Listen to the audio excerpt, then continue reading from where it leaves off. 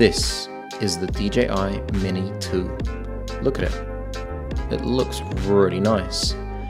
Now this has auto return to home, and we're about to test that.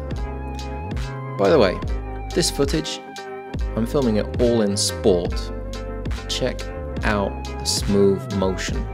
I'm going to teach you guys how to do that in a couple of films, but right now, let's return to home. Right guys, what we're doing today is we are doing the return to home test. I'm really interested to see if this guy would lose signal with the phone, your phone dies, or with the controller. Anything goes wrong, will it return to home exactly to this spot? This is a landing pad you can get for drones. This is the Mavic Mini 2. It is perfectly in the middle of that H. And I'm going to take off, go a little distance away. I'm going to put the camera on. And what we're going to do is we're going to take off. And yeah, I'm really interested. I really am. Because, I mean, I've got a whole load of, I don't know what that is over there. I've got water over there. So this could be quite a fun test. Let's make sure that the home point, let's have a look. Safety, go into safety. Go into update my home point. Use when aircraft is in flight. Okay. So what we're going to do, take off. I'm going to let it hover for a second. Home point updated. Return to home is set to 101 meters, which I don't really need. So I'm going to set it down to about 22. And we're going to fly away.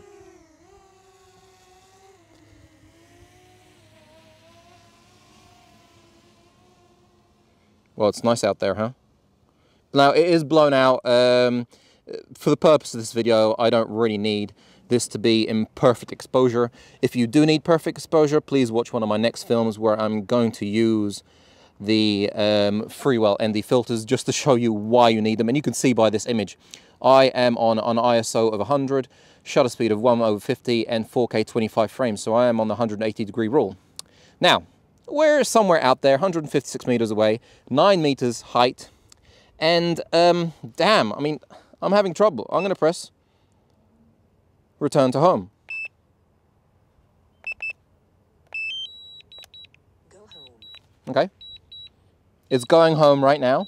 I've actually never used this on this guy. You have to press and hold the left button on the middle of the pad right here. So this one right there. You got to hold that and it should be coming back. Now, I can see this little guy. He's coming in like a rocket. Okay, let's give him some space because I have no idea where he's going to land. And I don't know. Landing. Well, he's landing, okay? Hopefully he's not going to land on my head. Let's look down and see if he is above that.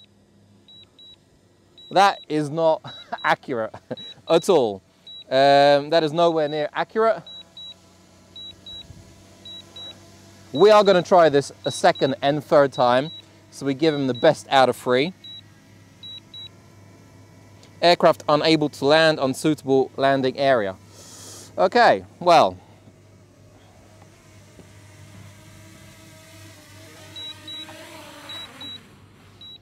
My landing was almost perfect, about 3 centimeters.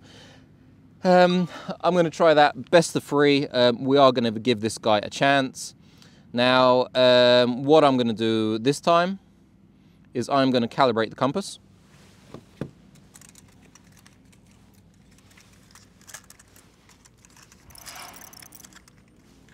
Just in case that has anything to do with it. And we are going to go for another try.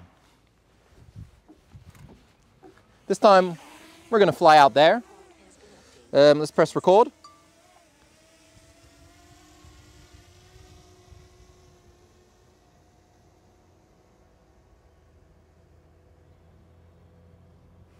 It's so pretty out here. If there wasn't all blown out, it would look actually really good. Okay, I'm out there. I'm a little bit higher. And let's press return to home. You can also press and hold the button on the screen if you press land. And right now, it's looking for me. It's found me. And it is on its way back. I mean, that was interesting. It didn't it was what, 2 meters out. Here it comes. There are a ton of birds out here. I really am worried. I think this is like some kind of bird sanctuary. But okay, let's check out. Let's put the camera right down, and once again, I would say, ooh, it's landing. And once again, I would say it's way out. As you can see, the pad is about, what, 2 meters away. I'm not touching anything, by the way.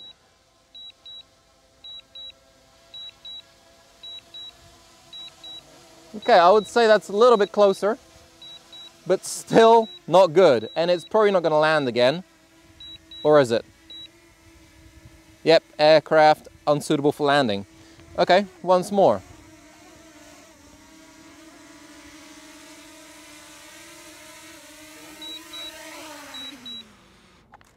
Okay, and just in case you think it might not like the orange, let's flip it to black.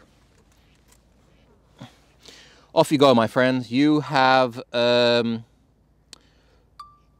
time lucky, I guess.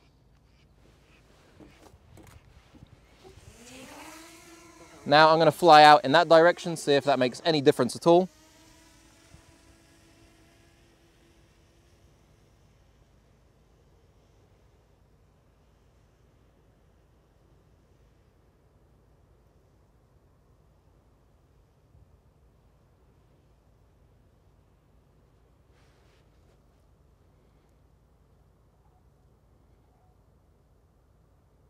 Okay, and let's press return to home.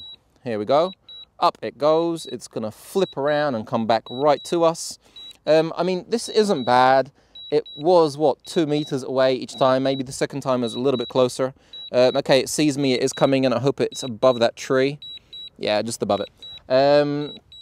So it's not too bad. It should land perfectly in the middle. My Mavic 2 Pro does a really, really good job. Here it comes. Hello, my dear. Okay, let's get the camera down. And come on, you can do it. Come on. Nah, it's still out. The return to home is good. It's good. It's not bad. I mean, the thing comes back to you when you ask it to, but it's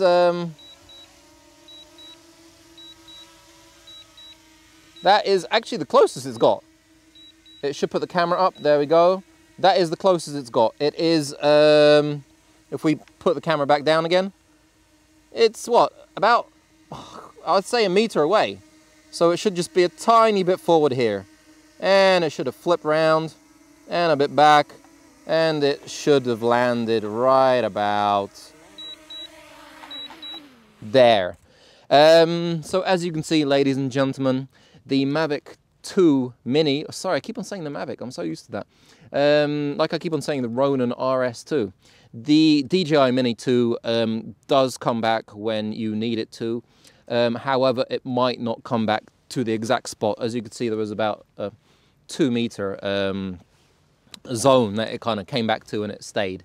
I hope that really helped you, just in case you need to know if it's going to come back. I mean, you can be sure it should come back to you. Just make sure you always set your return to home height, because it has no obstacle avoidance, so it would have hit that tree back there, or it would have hit the fence or something. So make sure you set that when you're flying out, just in case you do have a problem and it disconnects. Any questions, as usual, drop them in the comments below. I make sure I get back to all of them. And if you like my film and it helps you, give me a thumbs up. And, you know, I'm going to fly some more, get the most out of these batteries, put some ND filters on maybe.